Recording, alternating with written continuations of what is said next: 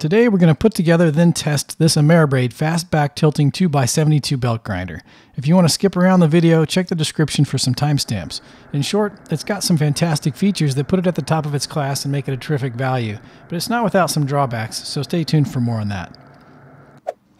Full disclosure, I paid regular price for this minus 10% with an agreement that I'd provide an honest video review.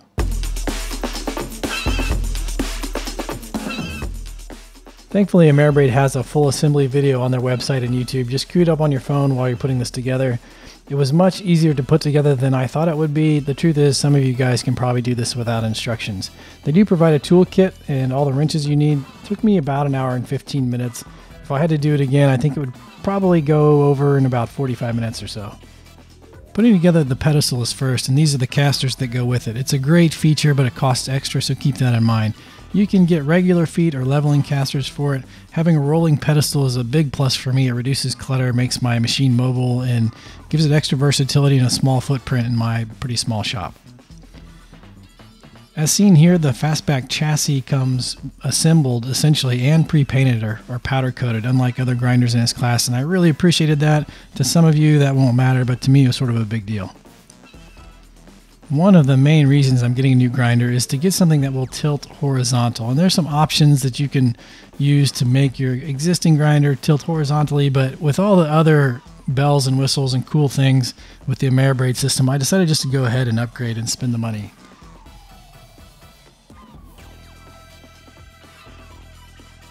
The VFD that comes with this unit is top of the line and it's pre-wired, so that's sort of a big deal for me too.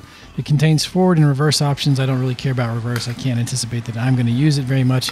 They sell single speed versions if you don't want a VFD. My honest advice is to save up for a VFD. This motor option is their 2 horsepower WEG wired for 220 volts. Currently, Ameribrade offers 1 and 1.5 horsepower at 110 or 2 and 3 horsepower in 220 volt. You'll notice they include an indexing tool to set up the drive wheel in just the right spot on the motor spindle for tracking. It's pretty handy. We'll talk about my particular motor choice down the road when we test it out. Their Platen here has a rubberized wheel on the bottom you can use for grinding. It's pretty handy. And notice that I'm probably spending less than 5 minutes getting the tracking on this new construction grinder. It's really nice. It's very easy to adjust the tracking.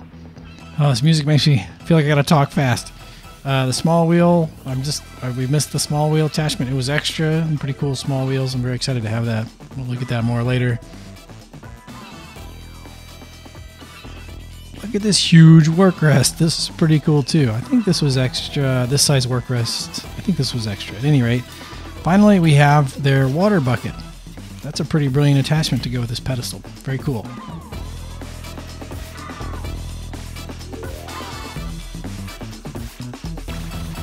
Well, the music and the time-lapse photography made that look exhausting, but it wasn't. So here's a quick recap of the grinder and some of its features, and I'm going to highlight what drew me to this specific grinder.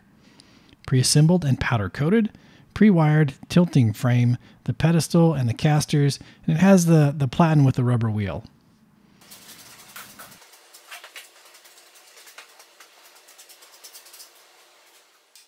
I'm a big fan of the mobility of this pedestal, but it's not all gravy. These leveling casters are pretty cool. They level very easily by rotating this orange knob. You can push the pad in here up and down and lift the wheel off the ground. They're very nice. Unfortunately, the only way to lock the wheel in place is to extend the pad until the wheel's off the ground. There's no lever or switch or anything you can press to lock the wheels and then just instantly unlock them and roll. And so I don't think that's too cool. Okay, so another little nitpicky thing is the drive wheel sort of right here, the sparks come straight down. The two legs, front legs of the stand won't really allow my dust collection bucket to get directly under the wheel. It's off a little bit, and so I have to sort of scoot this over to get right under the wheel and back far enough. It's just going to take some adjustment, but it's not that big a deal. Again, this is nitpicking. I think what they should do is make an attachment like this with the dust collector thing that comes out here. That'd be, I'm confident people would pay for that. This Workrest is so much roomier than my last Workrest. It's adjustable up and down, and if you move it to its lowest setting, you can set it instantly indexed at 90 degrees to the Platen using this set screw as a guide. So you just put a 90-degree angle on there, or a 1, 2, 3 block or something, and then you adjust this screw up and down until it's 90 degrees. It's very nice.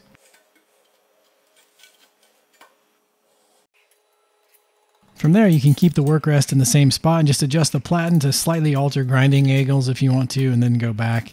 That's not something Ameribrade endorses. It's just something I've noticed. Hopefully that doesn't wreck your drive somehow.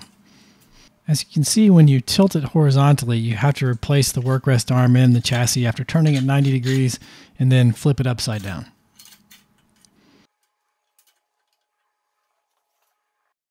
Another thing I'm already liking is these big aluminum lockdown wheels. They're lightweight, they turn easily, the radius is long enough that they have some torque on them without much effort, and they lock and unlock, and everything's just smooth, and it's clearly designed ergonomically, and I'm just really enjoying that right now. Thank you, Steve. Let's crank it up and see what happens.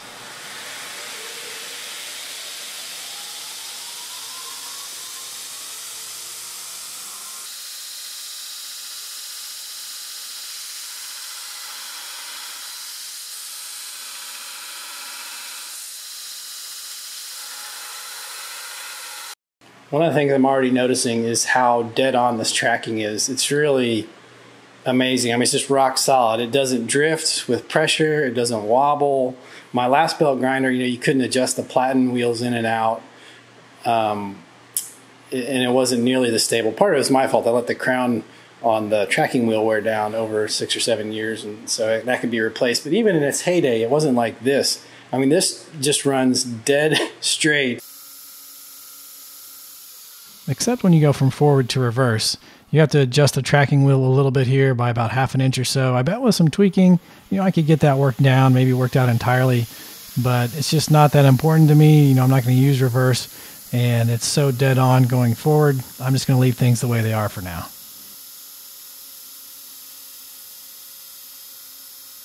All right, this is the platen. It comes with this hardened steel backing and then a plate that's replaceable on the front of that. They bolt to the tooling arm back here with these 2 bolts.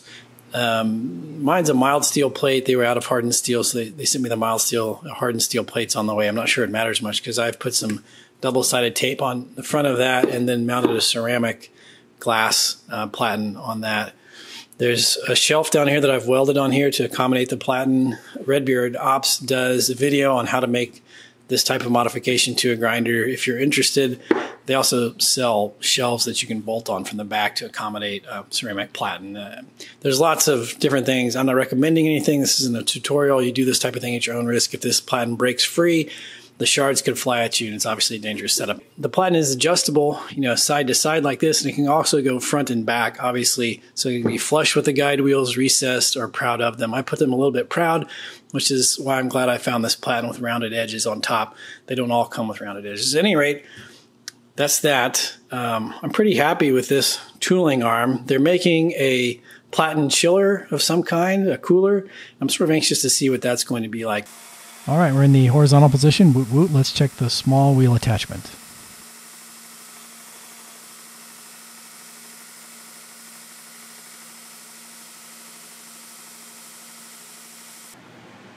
This is where I used to do that work. It's not that I'm not thankful for the drum sander, and it's not that it doesn't work, but you can only get aluminum oxide for these drum sanders, and that grit wears very quickly.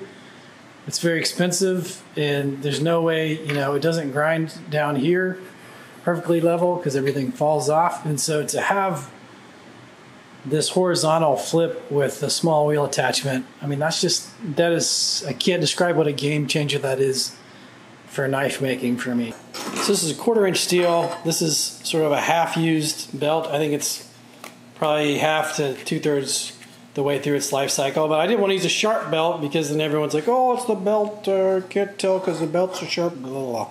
At any rate, it's a used belt, so it's not at its peak performance. This is unhardened high carbon steel. This is 1095.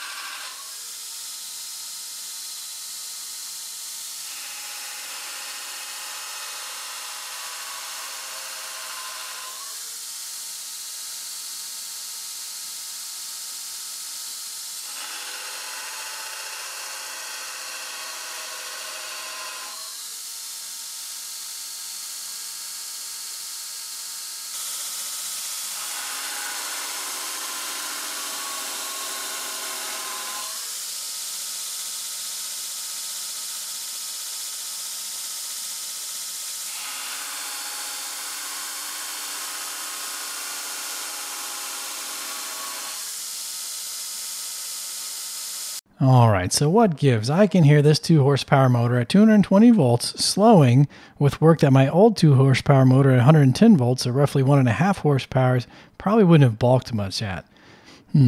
At first I thought, well, the bulk and resistance of this rubber contact wheel at the base of the Platen is just harder to turn than the 2-inch aluminum wheel on my old grinder's Platen.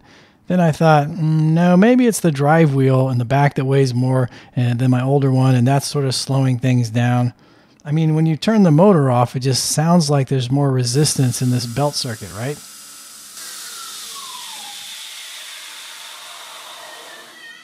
So it turns out, no. According to Eric at Ameribrade, that is the sound of the DC motor brake in the VFD. So we'll have to look for some more clues. Listen to my reaction when turning on the grinder for the very first time. It's like I could feel the wind in my hair, and I thought that that was really just the extra power or torque. Oh my God. So I marked my drive wheel with purple marker and then filmed it at 240 frames per second and played it back frame by frame on my video editing software. It only takes 4 frames for 1 rotation. 1, 2, 3, 4. 1, 2, 3, 4. So given the frame rate of my camera, if each rotation takes 4 frames, then the calculations show my motor is running at 3600 RPM. Now, had I simply read Ameribrade's website a little closer, I would have figured that out because they say as much. Their motors are double clocked at 3600 RPM with the VFD, and I wouldn't have had to do this fancy math. But how is a 1745 RPM motor turning at 3600 RPM? Eric at Ameribrade confirms that the motor's base RPM rating is at 60 Hz on 3-phase, and that the VFD is capable of 120 Hz output, which doubles the motor speed. I'm guessing that's what this J4 jumper does. You can see in my VFD, it's been placed on the 2x setting. The problem is that when the power stays the same, twice the RPM means 1/2 the torque. Ameribrade says they use a 4-pole motor for better torque at lower speeds, and that the science says a faster belt speed is more important for faster material removal than more pressure with higher torque. Eric notes speeding up the motors is standard practice in the grinder world, and the construction of the motor can handle that extra speed. So let's go ahead and turn my VFD down to 75%, slow my motor down a little bit, and see what happens.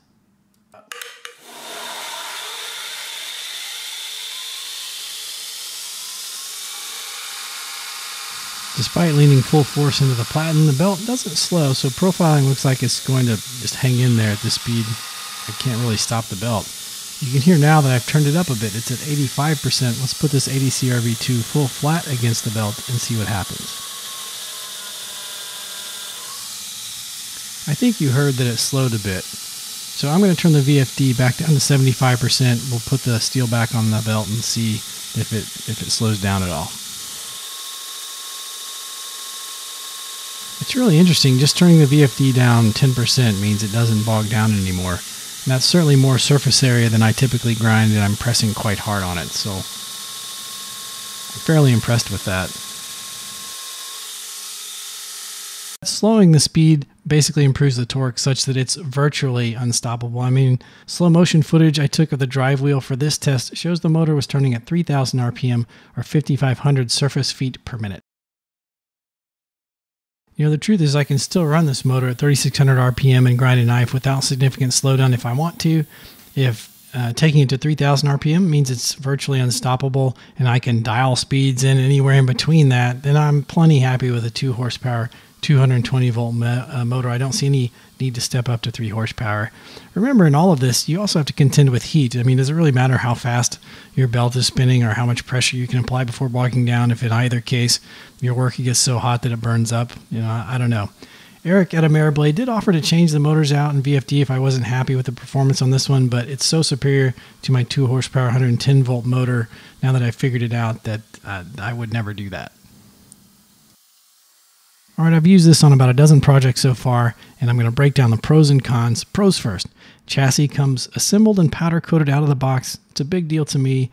State of the art. K-back, a variable speed drive with forward and reverse that is pre-wired. Another big deal to me. Simple, smooth, horizontal tilting, the main reason I purchased this grinder. Easy to dial in, tracking with large ergonomic wheel grips. Space-saving mobile pedestal with casters, BYO casters. Rubber contact wheel on the Platen for grinding on the fly. Love it. It shows some thought. huge indexing Workrest, a nice selection of accessories, small wheel attachment, contact wheels, surface grinders are available. Might we see a pedestal attachment for dust collection in the future? Cons? You asked for it. Con, you bloodsucker. You're going to have to do your own dirty work now. Do you hear me? Do you? It's my Shatner. Cons. This belt grinder generates more heat because it does more work than my last grinder. I didn't take that into account. I'm going to have to do something with that extra heat. I'll either try to fabricate something that I find online or wait for Ameribrade to come up with their own cooler. Next, these leveling casters. They're just not it. I suggest standard locking casters instead of these particular leveling casters, which cost extra, so just save your money, go to Home Depot if you agree. Next, the 2-inch square tooling arm is larger than most other grinders' tooling arms, so if you're switching brands, some of your old accessories may or may not fit with your new grinder. Lastly, the water bucket needs to be deeper. And that's about it. It's a great machine overall. I'm really, really happy with it. It's less expensive with more features than its competitors. It's made in the USA. I've had great customer service. And aside from nitpicking a few things, I really could not be happier. So that's it, guys. Have a good one.